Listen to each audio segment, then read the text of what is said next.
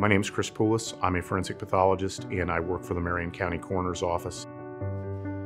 Donation is one of the many aspects where we can positively impact the living. I think there's a lot of myths out there regarding donation that once they donate, can't do anything else with the body. So it's important to dispel those myths.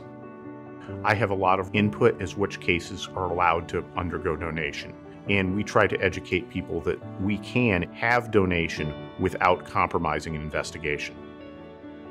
We can talk with the investigating agency and say, hey, you can go in to conduct photography ahead of time and do your swabs before donation.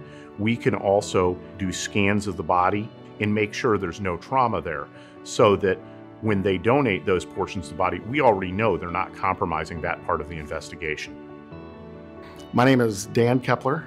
I'm a forensic outreach coordinator here at Indiana Donor Network. I was in homicide from 2013 to last year, and to my knowledge, there's never been a case that is compromised due to donation in Marion County. Dr. Poulos has worked through the system to ensure that we can have organ donation and tissue donation. He's been a champion for donation for as long as I've known him.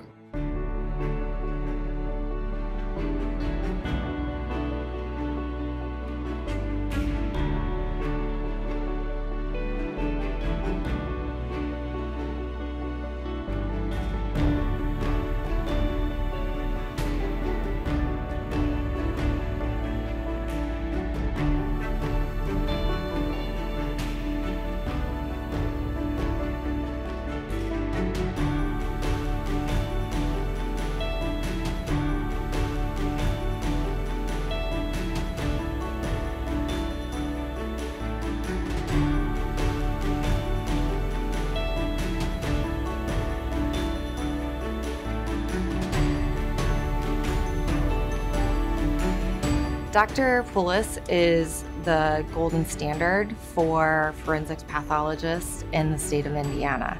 When I talk to Chris, I thank him for all the work he's doing, and the first thing he always says is, I just want to be able to save lives.